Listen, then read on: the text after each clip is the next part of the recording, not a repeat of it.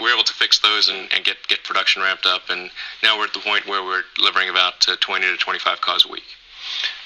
You know that Tata Motors, obviously I know Ratan Tata. Take for a moment what he's doing in India. Yeah. Developing a little sedan for $2,300, the Nano. Right.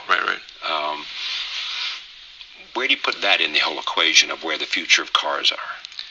Well, I think it's a good idea to have affordable cars. I think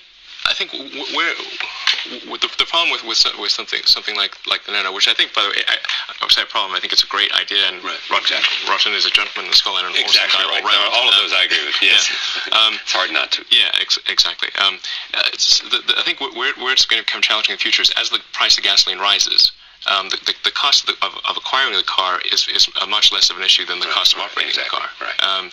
And I think oil is inevitable. It's already moving back up, and do you have some assumptions in your own calculations as to where oil will level off? I think it will exceed the numbers we've seen last year. 144. Oh yeah, sure. Absolutely. I think we'll see it start to approach $200 and beyond. By 2010, 11, 12, somewhere in there? I'd say whenever the next boom is. So if let's say the next boom is 4 years from now, it'll be around that point. Of all your businesses, which one do you care the most about? Well, right now my time is split roughly evenly between Tesla and SpaceX.